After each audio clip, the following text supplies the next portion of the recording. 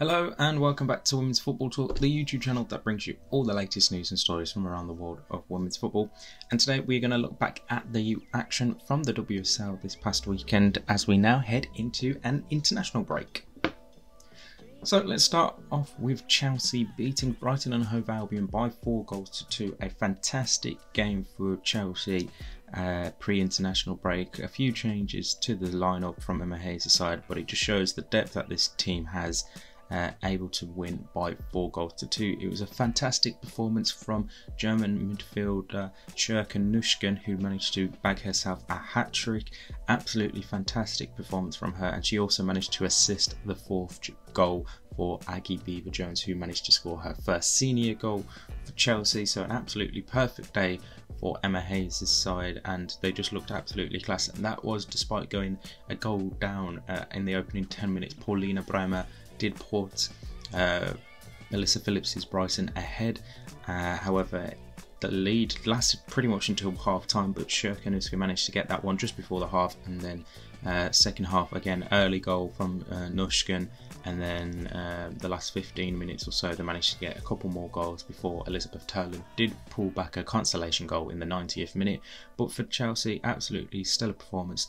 I mean, the fact that they can win by such a big scoreline, and none of their so-called known goal scorers of Sam Kerr, Lauren James, Frank Kirby can be on the score sheet. It shows that the depth that Emma Hayes' side has is absolutely crazy, and it's just phenomenal stuff for them. I mean, as you expected, and as I said on Friday, completely dominated the games in terms of possession, shots on target, total shots. Everything was just in Chelsea's favour in that game, and yeah, they continue to show why they are one of the best teams in women's football. The result sees them climb up the table into second place, joint on points with Manchester City, who are at top of the table. But a fantastic win for Chelsea heading into this international break. Speaking of Manchester City, they also won on Saturday. They beat Leicester City by 1-0. Chloe Kelly's first half goal was enough for Gareth Taylor's side to remain at the top of the table.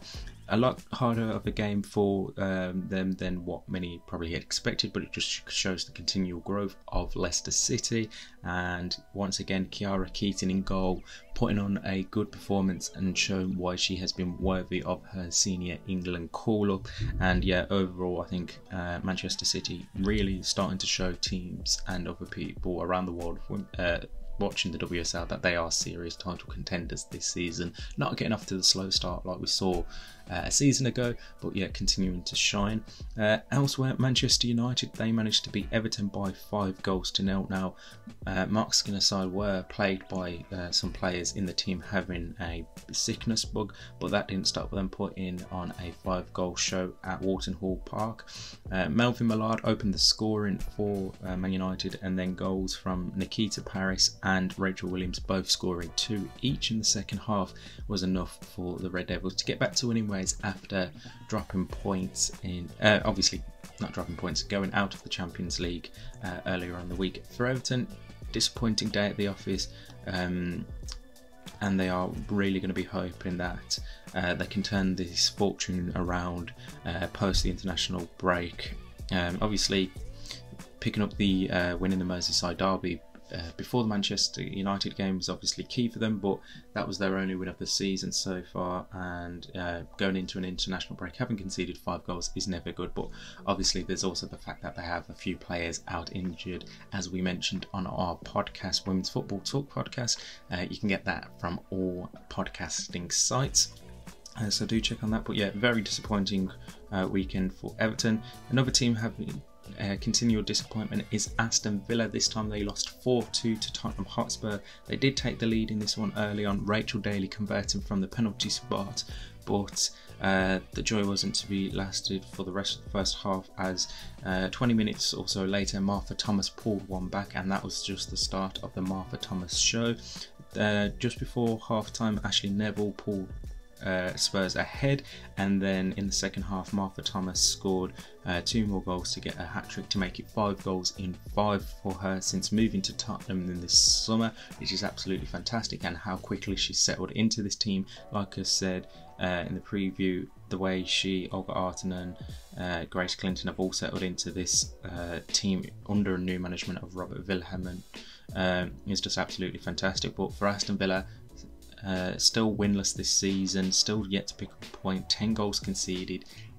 Could be a bit of worrying times for Carla Ward's side, but fortunately for them, after the international break, both Kirsty Hansen, who is back from suspension, and Kenta Darley, who should be back fit from injury, so maybe that can give them a bit of a much needed boost, returning to the fold for Aston Villa. Speaking of returning to the pitch, and it was a welcome back only for a couple of minutes though for Vivianne Miedema this past weekend, as Arsenal played Bristol City in a game that finished 2-1 to Arsenal. Katie McCabe once again scoring a banger to open the scoring for Arsenal. However, the lead lasted only about 7 or 8 minutes before Rachel Furness drew Bristol City level with a header, and then just before the hour mark, Katie McCabe sealed all 3 points for Arsenal. A game that they really dominated, 25 shots to Bristol City's 1, 10 shots on target to Bristol City's 1, but they just weren't able to put more of their chances past Bristol City's defence, and Olivia Clark, that was in goal for the Bristol City side. So really tough day for Arsenal, but managing to get the win is all that matters in the end. And then obviously being able to welcome back Vivianne Miedema, even if it was just for a few minutes or so, back from her ACL injury 11 months later, is absolutely fantastic. And going forward, Fiona Sardavale's side will be very happy with that, and it's going to be interesting to see over the coming weeks when she's fully back fit and not having to be so much on a minutes restriction, is what I'm expecting over the next couple of weeks. To have her back fully integrated in the squad will give Arsenal good depth up top. And then finally, West Ham United and Liverpool played out a 1-1 draw. Marie Horbinger scored on 52 minutes for Matt Beard's side, and it looked like it would stay that way for pretty much the rest of the game. However, in the 95th minute, of I think about 6 or 7 added on, Rico Ueki pulled one back for West Ham, and earned the Hammers a point, and that was her first goal since her summer move. And that result sees West Ham into 8th place and Liverpool fall down to 6th following Manchester United's win this weekend. So a quick look at the WSL table heading into this international break. We've got Manchester City at top on 10 points, Chelsea are level but behind Man City on goal difference.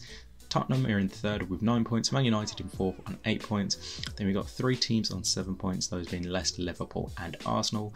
West Ham on 4 points in 8th place. Brighton and Everton both on 3 points in 9th and 10th respectively. And then Aston Villa and Bristol City bringing up the table both on 0 points. And we'll be hoping after this international break that they can pick up their first set of points.